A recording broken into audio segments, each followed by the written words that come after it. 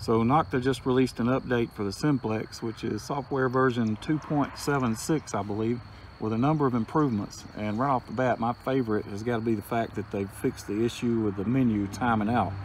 One of my biggest complaints with this detector before was that when you go to make adjustments in the menu, if you didn't do it quick enough, it would default back to the main screen and you'd have to start all over again. Well, the way they fixed that is adding a lot more time to the timeout, and if you get done making your selection and you want to go back, all you got to do is hit the up arrow and you can go back to the main screen. Some of the other things they've added is an extra park mode, which is supposed to be a little bit deeper than the original park mode. This one's titled Park 1. The old park mode will be Park 2. Anyway, it's supposed to be a little bit deeper than the original park mode at the cost of a little bit of recovery speed.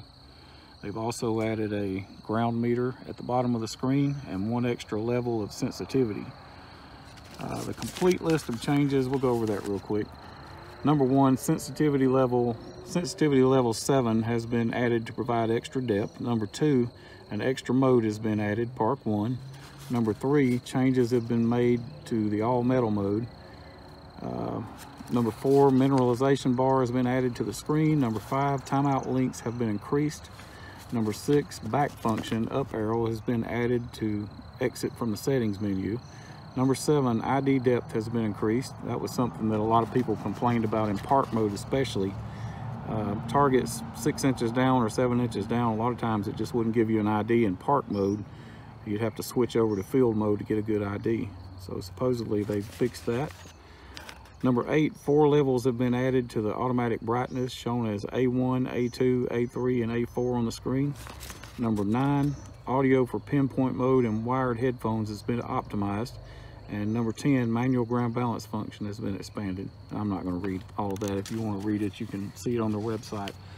Anyway, the ones I'm most excited about is, like I said, the timeout, the menu timeout's been adjusted, and I want to check out the extra park mode. So let's go do that now. Okay, hopefully you can see this. I've got it in Park 2, which should be the equivalent of the original park mode. And I'm going to turn the sensitivity down 1 notch below max. And that should be the equivalent of having it maxed out prior to the update. Here I've got a 7-inch clad dime, and before the update, the detector would hit it and give a tone response, but it wouldn't give any ID whatsoever. So according to Nokta, the new update is supposed to make it ID deeper. So let's see how that works.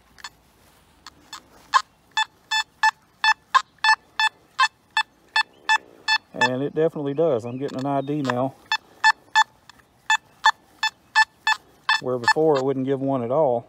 Jumping around a little bit, but at least it's giving one.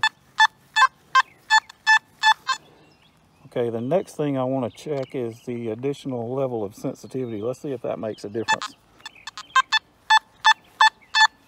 Oh, definitely. Definitely makes a difference.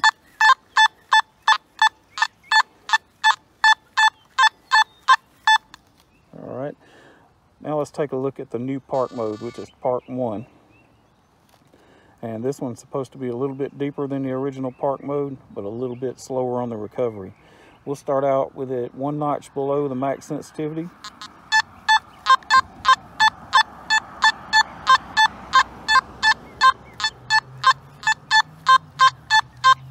Yeah, that definitely seems to hit it a little better than the other park mode.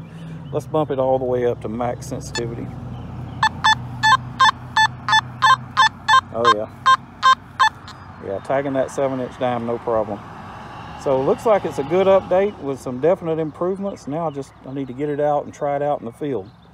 Anyway, thanks for watching, guys. Happy hunting, and I'll see you next time.